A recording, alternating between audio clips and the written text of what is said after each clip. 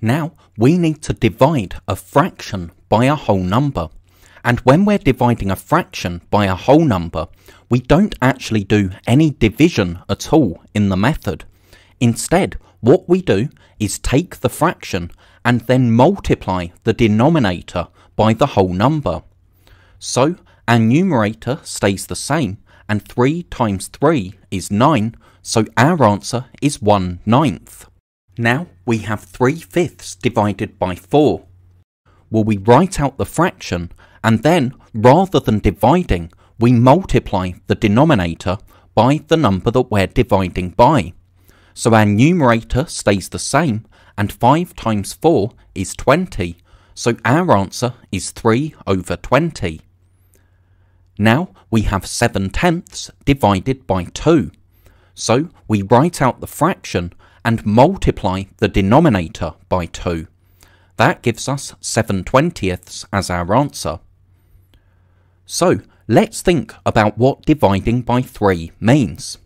It means that we can split something into 3 pieces and keep only one of those pieces.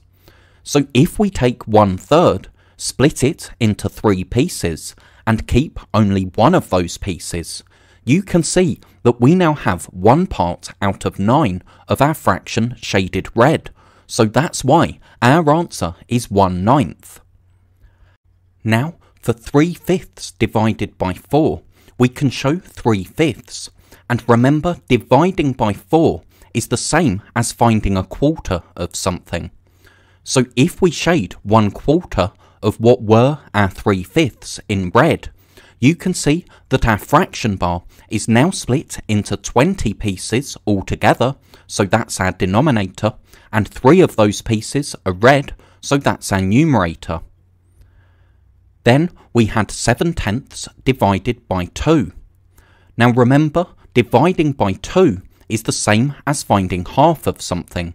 So if we colour half of what were our 7/10 in red, you can see that the fraction bar is now split into 20 pieces, and we have 7 of those pieces shaded red, so that's 7/20.